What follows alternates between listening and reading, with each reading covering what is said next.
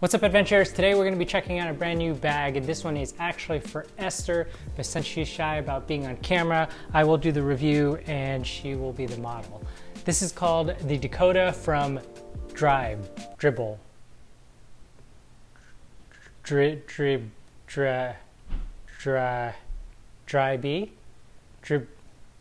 I don't know how to say the name, but regardless, let's dive into the bag. First of all, the packaging, beautiful. Makes it feel like a very high-end luxury bag. Ooh. Okay, let's see what we got. We have a couple straps, a couple more straps, a little pouch of some sort, and the bag itself. So this is the Dakota. It is a 3-in-1 bag. It's a purse, a day pack, and a backpack. The last two things are pretty much the same thing, but it basically gives you some expansion for the backpack. Really excited about this because in general, Esther doesn't like carrying a purse, but sometimes it is nice to have one when we're going out to like a nicer dinner. It just looks good with the outfit. So when we're on the road, this gives her the option of having a purse, but also a day pack. Let's check it out. So by default, it is in the purse form. Now there are two little rings on the side here which you can attach your handle to, and you have a few different options. You can do one of the leather straps, and there you go. You got a leather strap. Inside the pouch that they gave you is also a chain strap for something a little more elegant. That's nice, I like that. And then if you open it up, it is now more in the backpack form. And as you can see on this leather side, this is vegan leather, by the way. There are straps here on the top and here on the bottom that are tucked in. And you can put those leather straps on there. Ta-da! Now you got some straps that you can throw it on. It's a pretty comfortable backpack. Now, if you have a lot of stuff in your bag, it might be a little heavy, especially for the thin leather straps that are on here. There is an additional accessory that comes in its own little pouch if you want to keep it in there. And you have shoulder strap pads. Now, these aren't the most padded things, but it definitely distributes the weight a little bit wider. Easy to put on, keeps your shoulders comfortable. Now, the third way to have this bag is actually an expansion. All you do is you unzip the bottom, and it opens up the bag quite a bit more. So it adds a significant amount more space down here without taking away from the profile of the bag being thin and close to your body. Along the bottom of the bag, there are a couple straps, Velcro straps, to lock in anything that you want to keep hanging on the bottom. The Velcro at the bottom also has different functionality. It is to keep the purse form tight. So I'll just undo it and link it to these loops.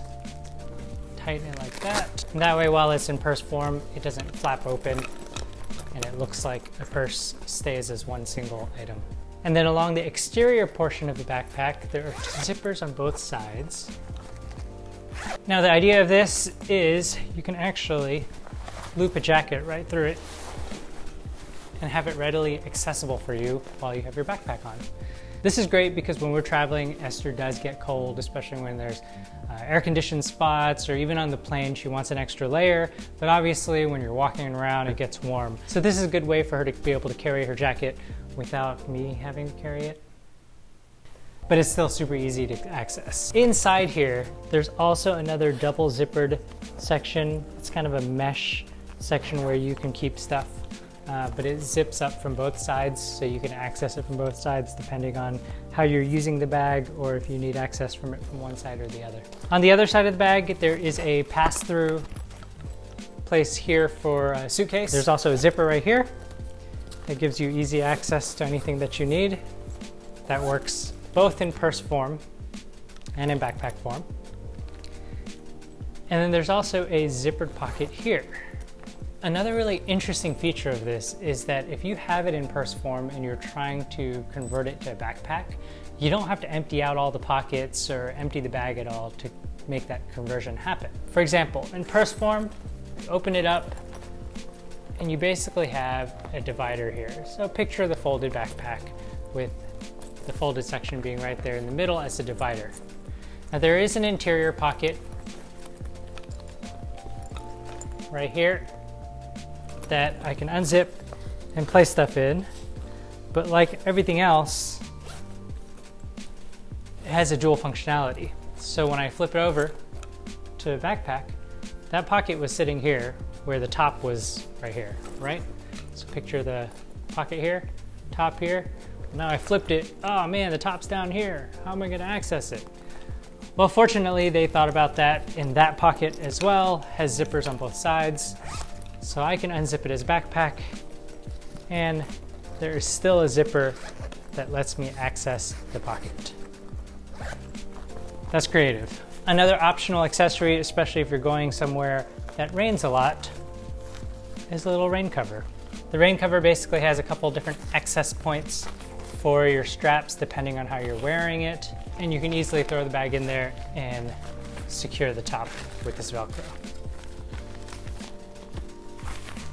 One of the other accessories they had is a little handle for your backpack. You actually strap it on to the top 2 rings, and you have a handle that makes it easy to grab. So that's it. This is the Dakota. This is in sandstone. If you have any questions about it, let us know in the comments below. Esther will help answer it. And of course, as you've seen, she's been loving wearing it so far. If you want to get the Dakota, we have a link to it in the description below. Otherwise, happy adventuring.